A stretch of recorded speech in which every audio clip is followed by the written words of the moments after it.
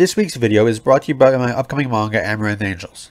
In a future where humanity is expanding into space, Sai Nishizawa is a starfighter pilot prodigy, flying alongside her big sister and their close friend. However, following a sudden tragedy, Saya only wants to run as far from a cockpit as she can. Fate, however, has other ideas.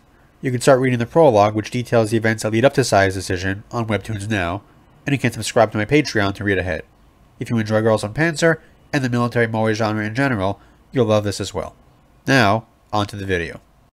Let's talk a bit about action scenes for a minute. The thing in an action scene that immediately grabs us is, usually, and understandably, the visuals of the action itself, the spectacle. This is obviously a key component of good action in a visual medium, and there are plenty of action scenes that lean heavily into this and entertain us purely through spectacle alone. But great action scenes do more than that. Great action scenes also further the story and give us insight into characters through the frame of the action going on. So instead of just a spectacle that's fun to look at, but otherwise empty, it enables a show or movie to give us info during exciting moments, rather than needing to slow or stop the story later to do so. Girls Und Panzer's action scenes are a masterclass in both their entertainment value, their storytelling, and also their portrayal of tank battles. I'll do a full video talking about how Girls Und Panzer manages to perfectly balance realism and entertainment value in its battle scenes at some point. For now though, we'll be focusing on a single battle.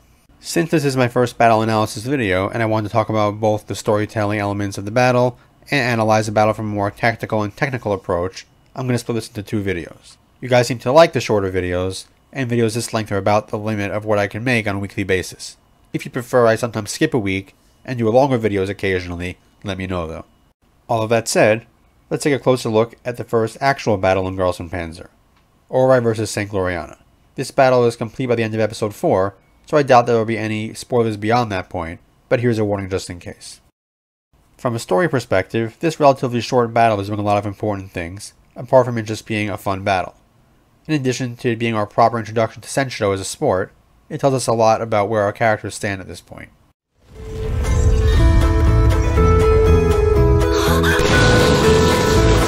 While Girls Und Panzer is a sports anime, and so we expect to see Oarai win eventually, they need to be established as the underdogs, both because this is more engaging generally, and because the story at this point requires it, considering what's already been set up. Contrasting Oarai and its members with those of St. Gloriana was a deliberate choice, and St. Gloriana is probably the best team to use for this purpose. The contrast starts with simple visuals. Oarai's eclectically colored tanks, with no uniformity, and the less than organized way they move as a team, compared with St. Gloriana's uniformity, and the extremely precise maneuvers they make as a unit. Using another school, like Saunders or Pravda at this point, would have provided a lesser contrast.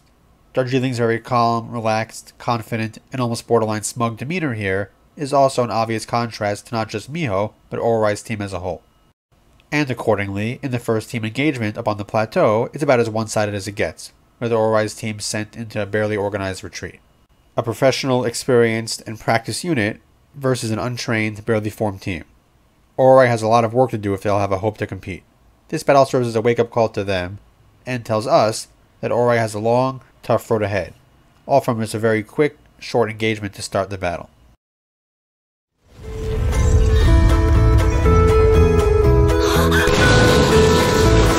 This battle takes place at a very early point in the show, and so we've spent a significant majority of our time so far with Miho and Anglerfish team.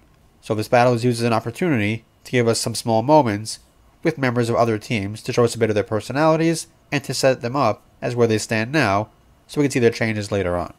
Rabbit team is an obvious one here, as they're really not taking things as seriously as they should, and then, when the battle gets more intense, they just panic and bail. Fittingly, as the freshmen, they are the greenest and least effective team in this fight, which just makes their eventual growth all the better. Next, we have Hippo team. They know a bit more about tanks and use some of that to their advantage, but they haven't thought things through enough yet, and overconfidence bites them as they play themselves thanks to their elaborately decorated tank.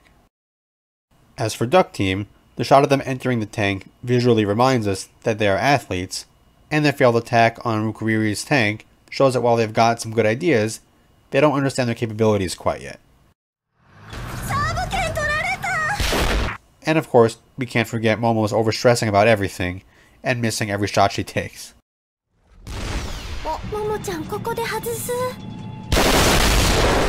In a lot of shows' action scenes, the stuff we would see side characters doing would be pretty inconsequential. But here, they help flesh out the characters a bit, as they are now, while showing where they will be going. These little moments manage to communicate a lot, while not detracting from the action or slowing things down. Once again, Girls Und Panzer makes optimal use of every moment of screen time.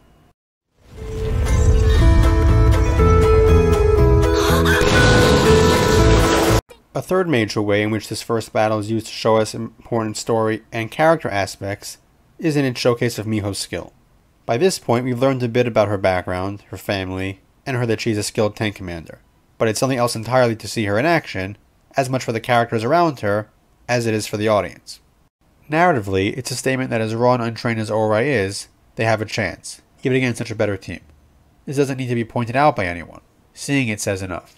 From a further story perspective, Miho's performance here serves both to inspire her team, and herself, to also believe that they have a chance in the tournament, and it earns her Darjeeling's respect. Especially considering how poorly we've just seen Oarai perform, this battle also had to show us that there is something that they have which could help turn them into a success. Miho is that person.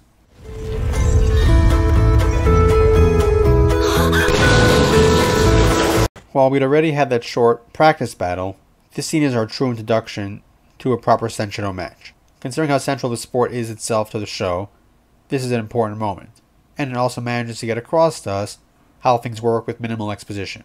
There is no scene where everyone's sitting in a room while Miho or someone explains the rules, because why create a new scene and slow things down when you can do it as you go? Delivering expositional information in small chunks and during scenes that also serve another purpose is really the best way to go about giving the audience needed info. It feels natural, doesn't slow the pace, and of course gets the point across. Next time, we'll take a closer look at the technical and tactical aspects of the battle, as Girls Und Panzer's production team demonstrates that they know how to compose a great action scene and have a good understanding of tank combat. So be ready to roll into that next time. If you enjoyed this video and like to support me and what I do here, check out the links in my books and light novels below in the description. A link to my Patreon is down there as well. I've started sharing awesome updates, including completed pages, from my upcoming manga Amaranth Angels on there, and there are other rewards too. As I mentioned at the start of the video, you could also start reading the prologue for free over on Webtoons. Additionally, I've got some cool merch over on TeePublic. And of course, if you have any thoughts on this video, or there's anything Girls Und Panzer related you'd like me to talk about, definitely share them below in the comments. I love to hear them, and I do my best to read and eventually respond to all of the comments. And don't forget to subscribe so you don't miss any future uploads. I'll also be doing another Dream Tank Match stream this Saturday at about 2 PM EST, so be there for that. That's all for now, so until next time.